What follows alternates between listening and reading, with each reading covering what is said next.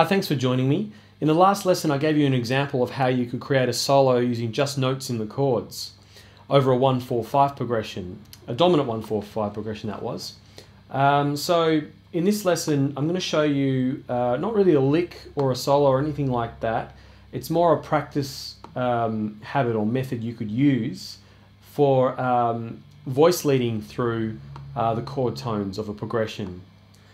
So the idea with this exercise is to go from this side of the neck to the other side of the neck. You pick one area of your instrument. In this case we're going to use the third position, and we're going to create an arpeggio line that goes through the chord progression from this side of the neck, that side of the neck, up and back like that. And since the progression goes 2 bars of G7, 2 bars of C7, 2 bars of D7, then another 2 bars of G7, we'll be playing, we'll be actually using crotchets for this example. You could use any rhythm you wanted to. You could use semibreves, minims, crotchets, triplets, quavers, anything. But we're going to be using crotchets. So we'll be playing 8 crotchets of G7, followed by 8 crotchets of C7, 8 crotchets of D7, back to 8 crotchets of G7. So the first chord is G7, so here we go. We've got G7, up 4 notes, there's 1 bar, there's another bar. If we do 2 bars of G7, we end up on an F note, which is the flat 7 of G7. So the next chord is C7, and the next note closest to us or available to us up from F is a G note, which is the 5th note, or the 5th of C7. So what I'm going to do now is play 8 notes of C7. So we'll go G, B flat, G, and E is 1 bar of C7. And then I went down the root note, flat 7, 5th, and E, which is the 3rd of C7. So together that'll sound like this.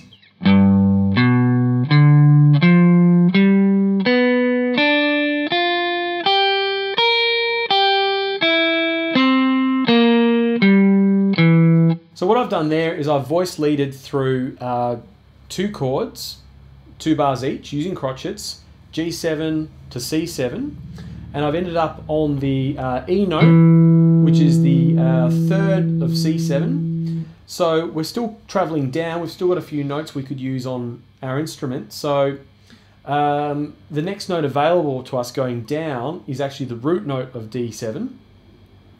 So I'll play 8 notes of the D7 arpeggio. So we go D, C, the flat 7, A, F sharp, then we're going to go back up to the A, C, D, and F sharp. So I've voice leaded down and up through D7 there, and then finally we've got 2 bars of G7. So we've got G, B, D, F is 1 bar, G, B, G, F.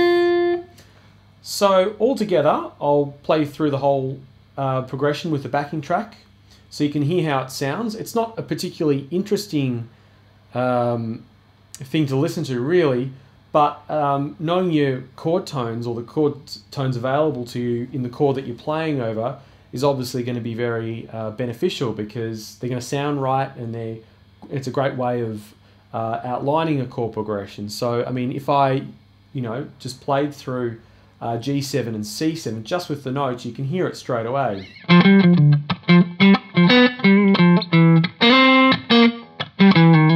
So there I pretty much just used chord tones, except when I played to the C7, I slid between the 3rd and the flat 3rd. So from memory I think I used that little area of G7, and then when I switched to the C7, now I'm not saying you have to just use these notes when you're improvising or anything like that.